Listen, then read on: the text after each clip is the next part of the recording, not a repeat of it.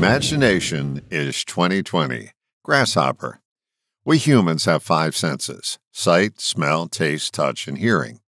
We generally lean more heavily on one of them to interpret the world around us. Regardless of the sense you default to as the main filter of your world, all your senses can employ imagination. Let's pretend that you're a very visual person. You mainly think in pictures. And let's further pretend that your future looks fuzzy, meaning that your pictures are out of focus and you just can't see your way clear towards an objective. What to do? It's time to put on your imagination glasses and bring things into sharper focus. I remember a comedian once asking, "Do you dream more clearly when you wear your glasses to bed?" Notice that your dreams are in focus. They go around any physical limitation you may have with your sight in your waking world. The same is true for imagination.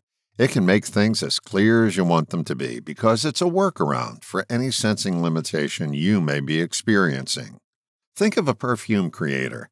They may do all sorts of scientific tests on their new essence, but it all began with this question: what will it smell like?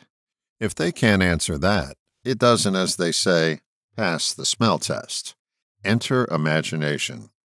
I wonder what rose petals and vanilla with a hint of orange would smell like. It's like the grasshopper reminded us years ago. Even science goes out the window when the odds are 50-50. That's when we discover that imagination is 2020.